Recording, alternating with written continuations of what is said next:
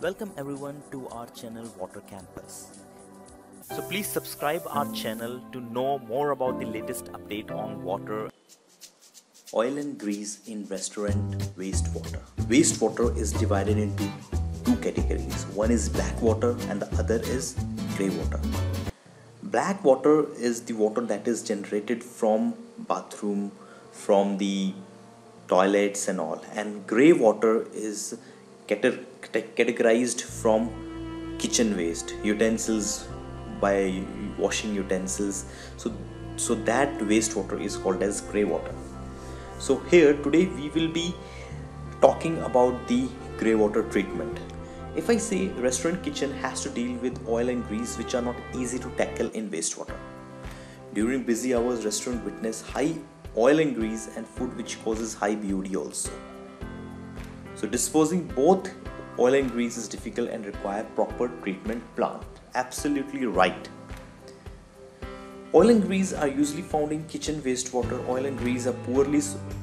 This is the point which has to be noted, that oil and grease is poorly soluble in water.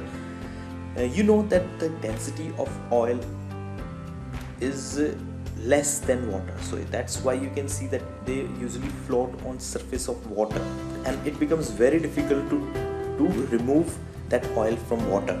Oil in water is present in basically four forms. One is the free oil, emulsified oil, chemical emulsified oil, and dissolved oil. So majority of oil and grease found in restaurant is free oil. Second form is emulsified oil, which needs to be broken into smaller droplets by giving some agitation. Emulsified oil, I tell you that this type of oil doesn't remove easily by just manually removing oil from surface of water. First of all, such type of oil has to give some droplets, has to give some aeration, has to give some agitation, so that its molecules are broken into smaller particles, and then they can float over the surface, and then it can be removed. High temperature vegetable oil is the source of emulsified oil, and emulsified oil is little difficult than the free oil removal. Mechanical oil emulsions will separate by themselves given enough time, but without sufficient time for separation to occur. That is, a grease trap is too small, or there is excessive surge water loading. Here it is signifying that the oil and grease trap, that is a mechanical equipment which is used for removal, if that is designed on a good retention time, it is designed much bigger in capacity, then mechanical oil emulsions, they themselves get removed. Detergents are also used in kitchen. So these detergents get mixed with oil and called as chemically emulsified oil.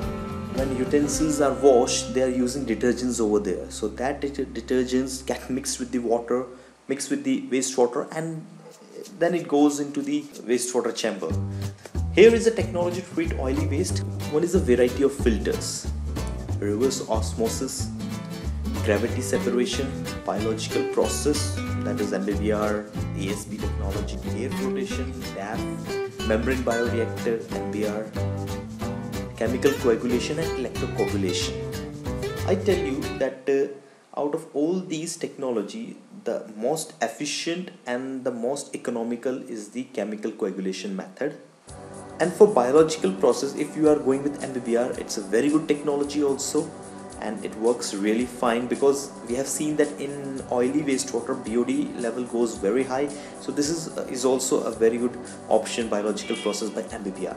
So one common used technique and has gained wide attention for removing organic dissolve is the process of adsorption. Yes, this technology is also a very good one. Adsorption means adsorption, if you see, clay and carbon are among several adsorbents. Means carbon is a very good adsorbent, and they have a property which due to which they can absorb the oil, and it helps in removing oil from them.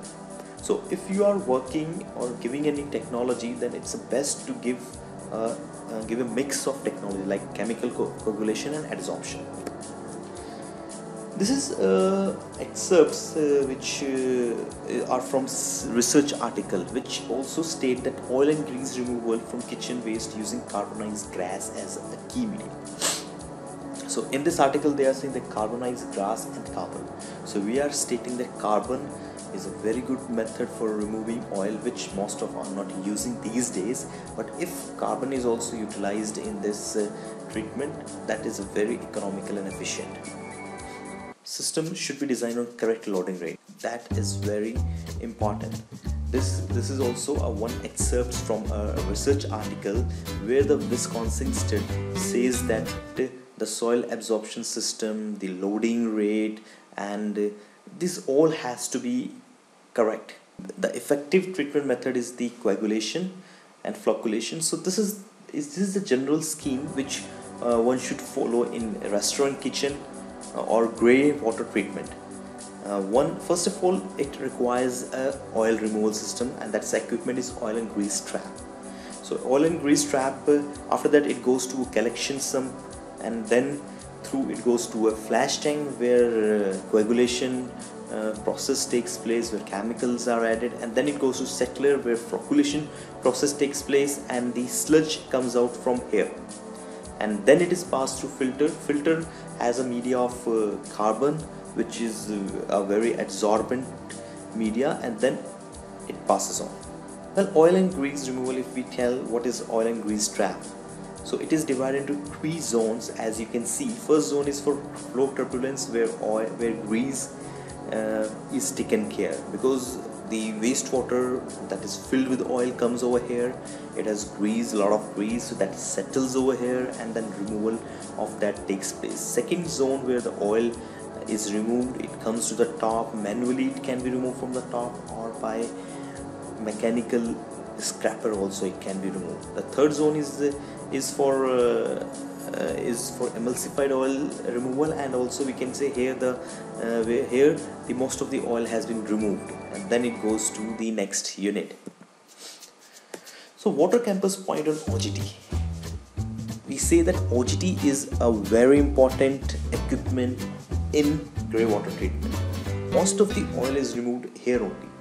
So what point you have to take in this? These are the important points which you have to think before taking care.